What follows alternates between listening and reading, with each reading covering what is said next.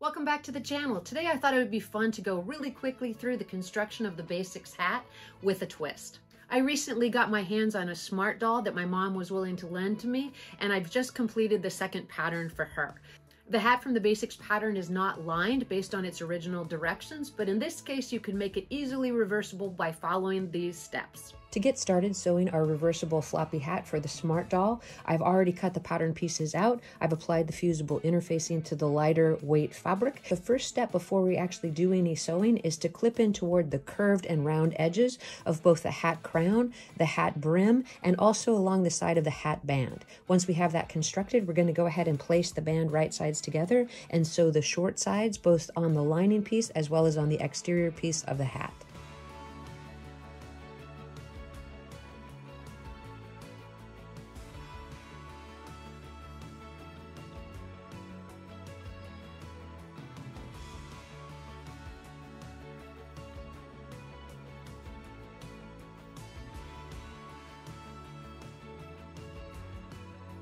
We're going to press the seam of the hat band open, and then we're actually going to attach the crown of the hat to the band.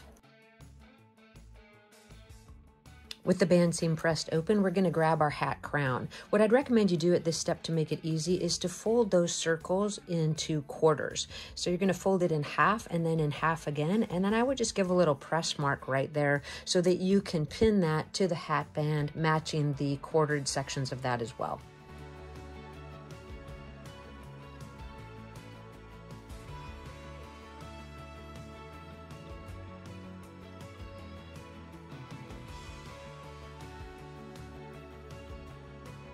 When you're sewing the band to the actual hat crown, you want to be careful not to create any unnecessary tucks or puckers in the actual construction. So one thing I'd recommend if you have a sewing machine with a speed control is to just put it on a slower speed and allow yourself time to make it around those curves. Looks like it went together really easily, so I'm going to give that a nice press around the edge. At this point, if you wanted to, you could do a few more clips into the seam allowance to make that seam lay a little bit flatter. We're going to repeat these same steps with our lining.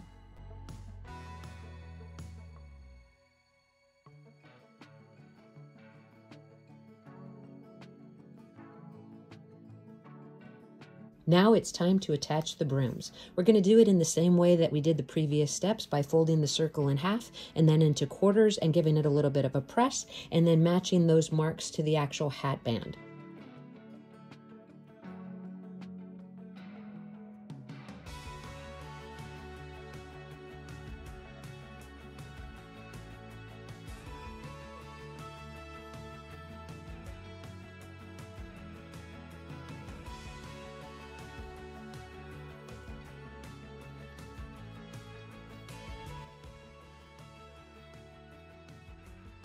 You want to check both sides to make sure that you didn't make any mistakes or make any puckers, and I think in general, we did pretty good. So we're going to go ahead and repeat that same step with the lining. We have just 2 steps before our hat is complete, so it's at this stage that you want to trim back any of those seam allowances if necessary, and also give the hat a really good press. Then we're going to place the lining to the actual hat.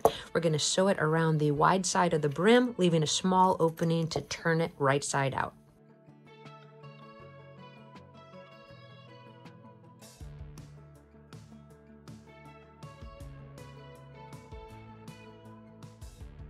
At this stage, we're going to trim the seam allowance around the outside of the brim, and then we're going to get the hat turned right side out.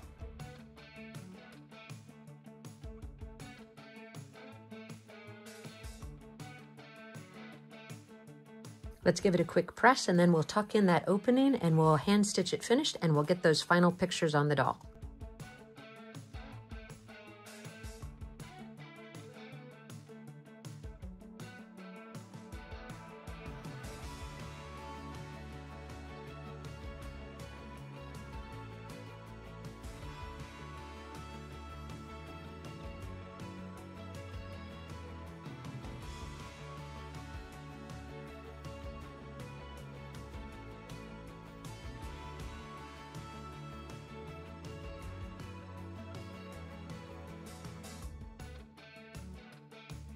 Well, we made it to the end of our sewing tutorial, and I think the reversible hat was pretty easy to construct and turned out great.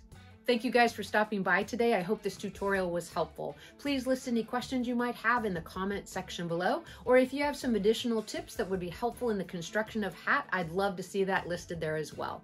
As always, I thank you for your time and for watching. Please hit that like and subscribe button, and I'll see you in the next video.